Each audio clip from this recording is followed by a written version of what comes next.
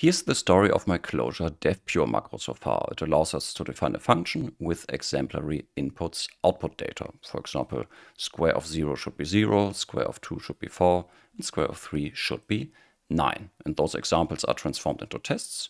We can execute those tests, and then we can see a problem.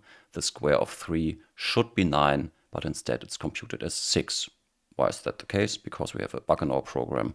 This should not be an addition, it should be a multiplication, because that's what squaring means, multiply x by itself. And then all the tests pass.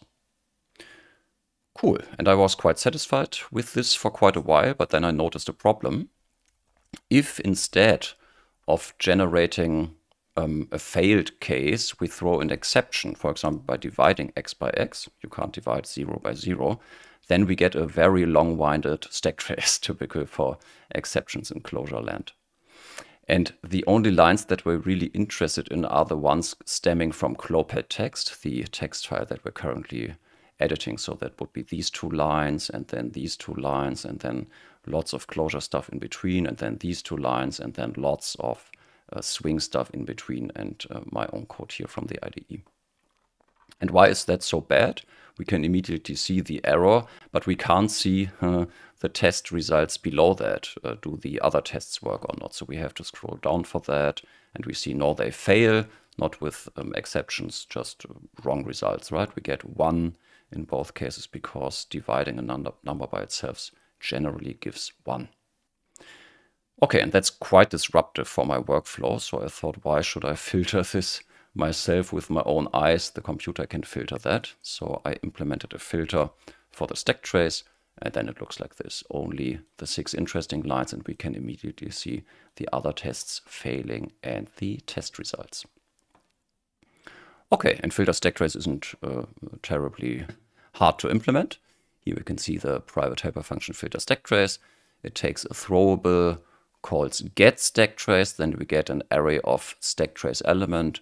We for each over that lazily, and we only keep an element when the file name of that element equals Cloped text. Okay, and as always, for yields a lazy sequence. We have to turn that lazy sequence into an array, and then we feed that array to the set stack trace function.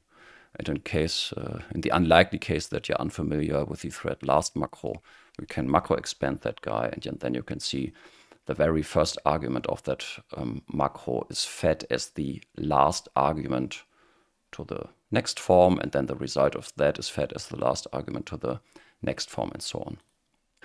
Okay, and why do we use an if let here? Well, the filtered may be completely empty, and of course a completely empty stack trace wouldn't be very helpful.